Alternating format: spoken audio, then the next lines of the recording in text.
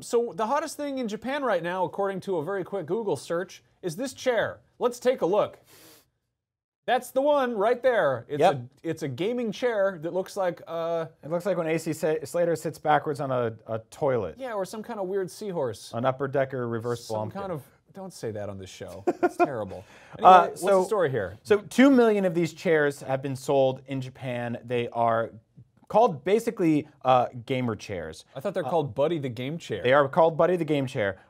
As you can see in some of these pictures, they don't really look like a chair. It almost looks like a stiletto that someone They drove look over like with a truck. a delicious sex food.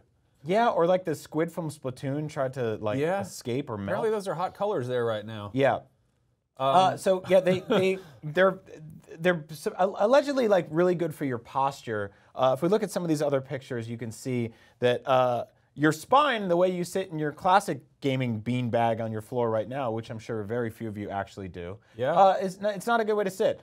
What you want to do with your spine is you want to turn it into a weird reverse bow and arrow, and then just squanch all over this thing. Just put your pelvic thrust right into the back of it. I bet that would smell bad after a minute. Yeah.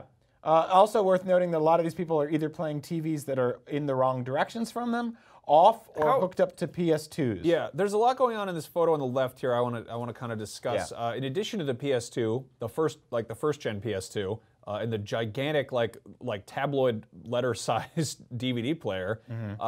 What's up with those 2 CDs?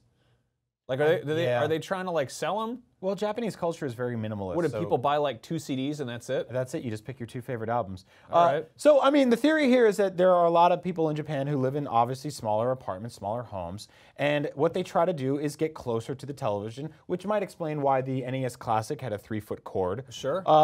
So this will actually get you right up into the action, very, very close, and you can drape your arms or, man boobs over the front of these big honkers on the side. But what if I want to arrange my Buddy the Gaming chairs in a little circle and make them look like a bunch of fish that don't want to talk to each other? You can do that as well. Look like yeah, I can. the fish farting circle. It's good to know that finally a gaming chair can also be used for other types of activities, such as reading one of 2 different magazines. Yep, so that's Buddy the Gaming Chair.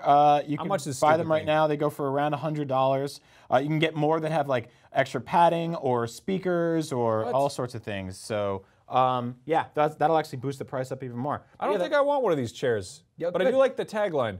Do you not sit down on a good chair of the comfort? Good question, buddy.